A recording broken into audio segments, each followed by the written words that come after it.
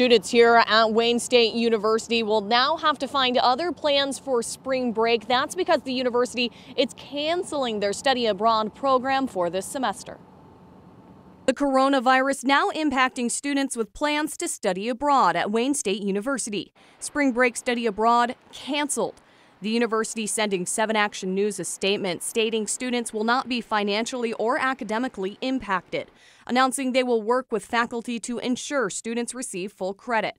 The statement reading, "This was a difficult decision, but one made with the best interest, safety, and well-being of the students and faculty in mind." This announcement comes on the heels of new numbers from the Michigan Department of Health and Human Services. Since January 31st, 357 people here in Michigan have been asked to quarantine themselves for a 14-day period. We're told many of those people had been to China or other countries where there has been an outbreak of the coronavirus, or they've come back on cruise ships.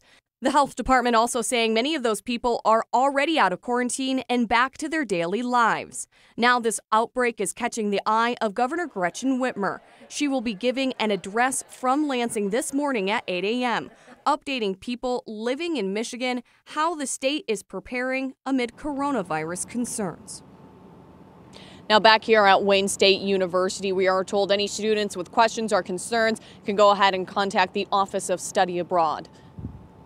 Now, Allie, I think one question a lot of people do have is what they should do if they believe they have either been exposed to or have the coronavirus. What steps should they take?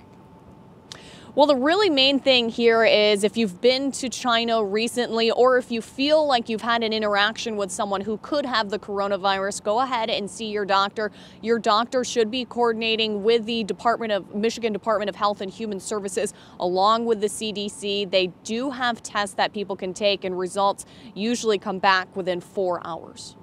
Allie Hoxie, live for us at Wayne State University this morning. Thank you, Allie.